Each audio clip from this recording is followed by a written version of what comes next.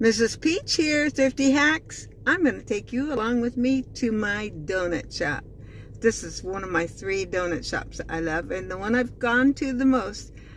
Depending on how busy it is, I might film a little bit in there and kind of give you an idea what I do and when I go to the donut shop. Okay, you guys, I'm here. There's several people, so I don't know how much I can talk in here, but look at these donuts. I usually just get 1 donut and a cup of coffee, and there's still several people, so I'm just kind of scanning this. Notice a little glare on there, and look at that. Now I'm going to get my donut. Good morning. I'm going to get a donut here, and let's see if you got my kind, and I'm videoing this. You're not in it. Thank you. I would put you in it if you want to be. Okay, I'm going to have that that little maple one down there. The very front one. Whoops, that's the one. Okay. No, I'm sorry, with nuts. Oh, you know, I'm a nutty girl. Okay. The light might be glaring on this wrong, but here's my donut and coffee, and this is what I do. My Bible study and our daily bread. Like to read that. Enjoy this donut and cup of coffee. Okay, looky what I got. A donut. See? Gonna be good. Some good coffee to go with it.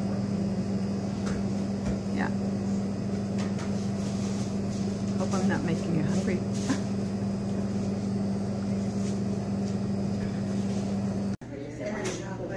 I just want to show you really quick. I've been coming here so long, and you see all those little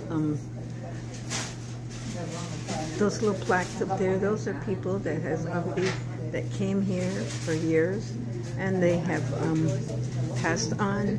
And there's, in fact, even my husband's name is up there on one of those plaques. So that's really cool. Some of the things I do at the donut shop when I come here. I do my Bible study. I'm going to turn this over here where you can see it. And I've enjoyed this. Actually, this is a Bible study that has like 81 of these little booklets. I think they've changed their format now, and you used to could order them online. Well, and I think you can order the whole thing, but these are so nice, and I just do a little bit each time. This is in the book of Daniel, and I just enjoy it. It gives you kind of where to find it, and it has every once in a while it has some little different little notes that go with it. I do that almost. I try to do part of a Bible study every day when I come here, and then also. And my husband and I used to do this too when he was here. These little celebrity ciphers, I just love them. They keep your mind real clear and occupied. Try to keep us going here. And I would copy off a copy for my husband and myself, and we would both do it and work together. And you see there's one hint on this. Let's see where it's at.